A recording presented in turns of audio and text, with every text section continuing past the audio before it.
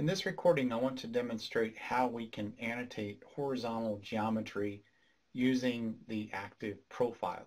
For example, in this case, we have the edge of pavement shown with a radius value shown for the main line and for a side road, just a portion or a quadrant of the intersection.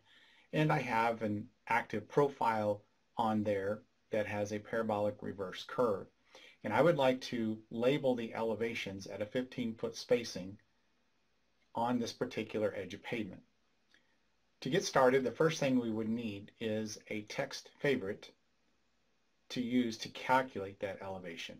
And so I have generated one here using these properties, the Open Roads Plan annotation fields, and I went under the category for point and then the point Z property, and I selected my preferences over here under the units format and saved that text favorite then as something called profile elevation.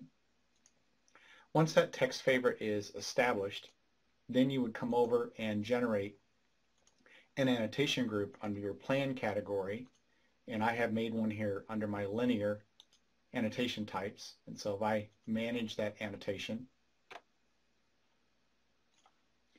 what I've done is set this to increments at a 15-foot spacing, and there's more options than that. You can do, fixed distance or percentage along the element, but in our example, I'm just going to use increments every 15 feet.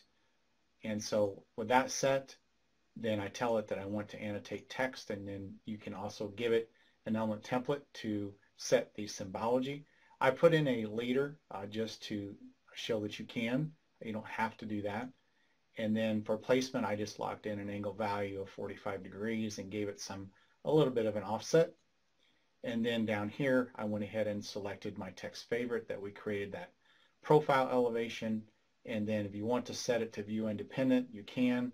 Or if you want it to go ahead and rotate when you rotate view, you can set that to false.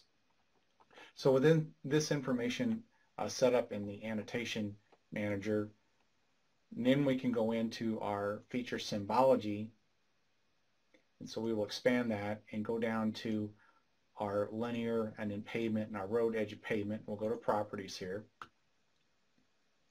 and in the properties, all I have to do then is to the plan annotation group for the edge of pavement, I'm going to assign this annotation group that I created called profile elevations. And so that's done, and then it's just a matter simply of coming to your drawing production and element annotation, annotate element, and then we would select our complex element and then reset then to generate our elevations of our profile based along our edge of pavement in our plan view, 2D plan view.